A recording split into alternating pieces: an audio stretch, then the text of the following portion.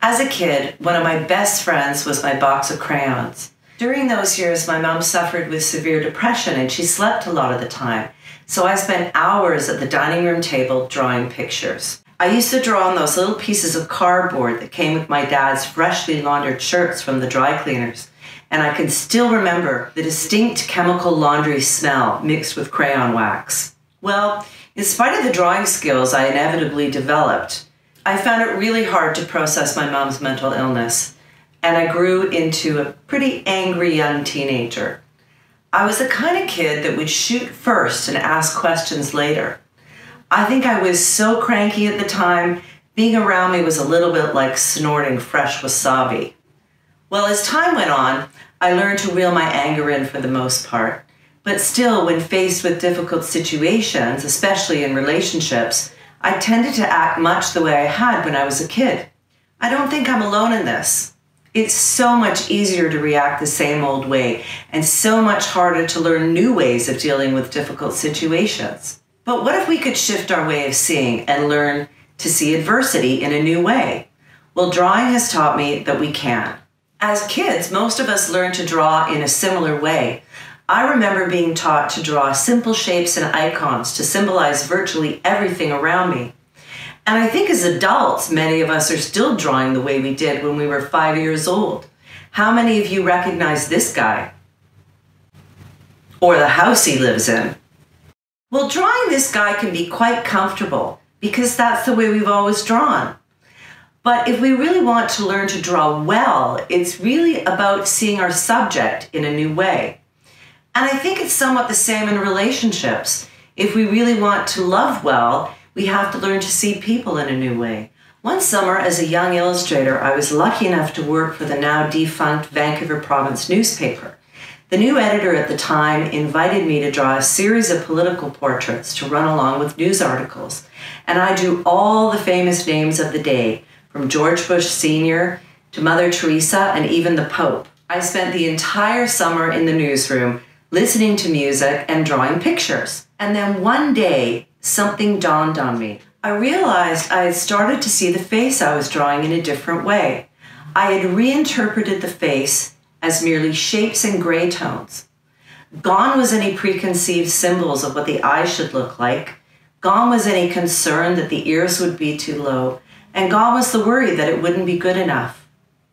I realized what allowed me to draw well was that I had let go of the symbols I had learned in childhood.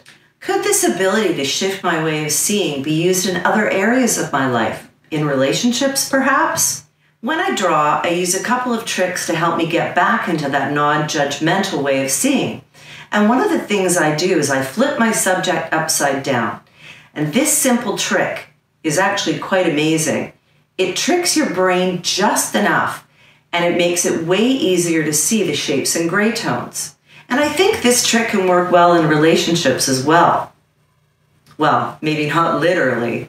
So let's say you're having a conversation with a friend or your partner, and you start to feel defensive. Maybe you start to feel attacked or misunderstood, or it seems as though they don't hear what you're saying.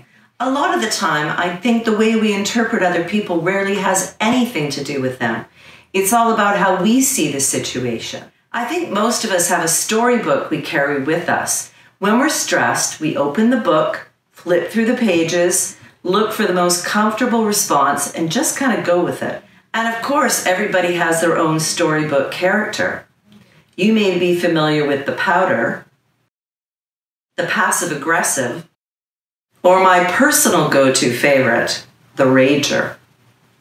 The point is, these stories are from the past and don't often serve us well in relationships today. We need to see things differently in order to redraw these grumpy characters. So now when somebody rubs me the wrong way and I start to feel that old familiar reaction coming on, I take a slow, deep breath and I try to visualize them as they were as a little child. Now, this might seem like a really simplistic idea, but I can promise you, it will immediately help you feel empathy. And empathy can tame even the angriest reaction. But I'm the first to admit, changing old habits can be very hard. Here's an example of this from my drawing career. As I'm sure you know, cameras are not allowed in the Supreme Court.